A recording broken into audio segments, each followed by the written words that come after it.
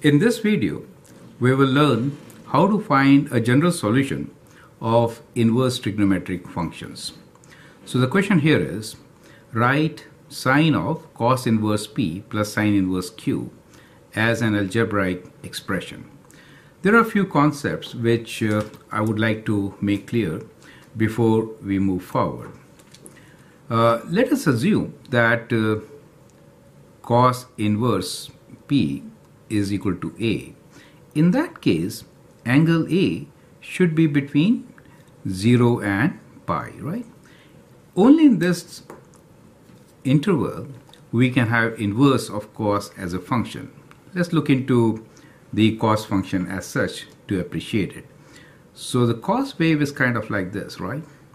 However, you will find that if you consider only half of the wave, it passes the horizontal line test, and therefore its inverse is also a function. Do you see that? And therefore we say that the value is between 0 to pi. Okay. Now, if cos inverse p is A, in that case what is A equal to? So we can say cos A is equal to p, right? So we could write this as in this fashion. In that case, I can make a triangle. Let's make a triangle where cos A is P. Let's say this triangle, where the angle A, and when you say cos A is P, it means adjacent side is P and hypotenuse is 1. So what should be the opposite side? It should be square root of 1 minus P square, correct? And that gives you the value of sine A. So sine A will be equal to square root of 1 minus P square, correct? So we get the value of sine A and cosine A. Now let's work with sine inverse Q. So let us say that sine inverse Q is equal to B. In that case, sine B is equal to Q. Now sine function, you can always find inverse of sine function if we restrict the domain of the sine function to minus pi by 2 to plus pi by 2, correct? So whenever we talk about inverse of a sine function, we take the domain from minus pi by 2 to plus pi by 2. So during this interval, we have all the values of sine function from minus 1 to plus 1, right? So from minus 1 to plus 1. So the value of angle B should be between minus pi by 2 to plus pi by 2, correct? Since we know that sine B is Q, we can consider the triangle with opposite side as Q, right?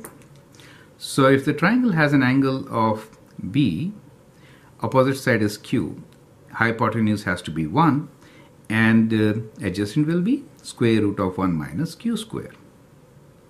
And that gives you the value of cosine B, right? So we have cos B equals to square root of 1 minus Q square. Perfect. When we know both values of sine A cos B, cos A sine B, we can find what this is. What we are trying to find? Sine of cos inverse P plus sine inverse Q, right? That is sine of cos inverse P is A plus B. We can expand this using the compound angle formula, which is sine A cos B plus cos A sine B, correct? Now we can substitute the values which we just found here. Sine A cos P, that means these two values, which are square root of 1 minus P square, and cos P is square root of 1 minus Q square. As far as cos A sine B values are given, they are A and B, right? So, they are P and Q. P and Q. So we can write this as PQ. And therefore, the value of sine inverse, sine of cos inverse P plus sine inverse Q can be written like this, right? So this is a general solution. You could write this in the form pq plus square root of 1 minus p square times square root of 1 minus q square, correct? So that becomes the general formula for writing the exact value. We'll take now a few examples and also see how this domain helps us to find the exact values in different scenarios. I'm Anil Kumar and I hope that helps. Feel free to post your comments and suggestions. Thanks for watching and all the best.